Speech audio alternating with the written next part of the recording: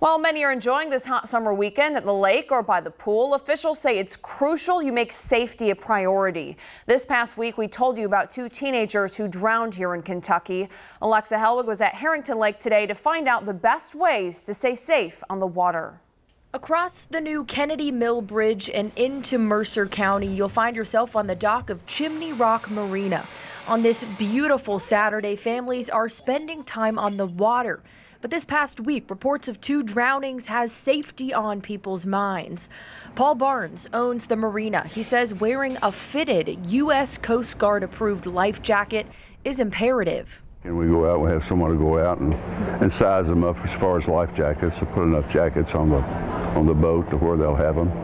You know, if the children are there, you have a small life jacket and fix them up like that. Whether you're in the lake or in a pool, drowning is the leading cause of accidental deaths for young kids. While people boat on Harrington Lake this summer, they can expect to see water patrol around. They patrol the lake and make sure they have jackets and stuff on. I think if it's a child under 12 or 10, that they have to have one on at all times. You know, they can't even take it off.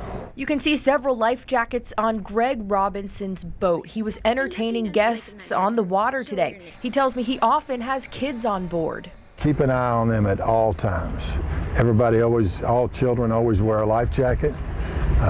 Just keep an eye on other boaters at the same time, you know, not just your boat. Staying aware of your surroundings and going slow in the no-wake zones are other tips to keep in mind while you're out on the water this summer.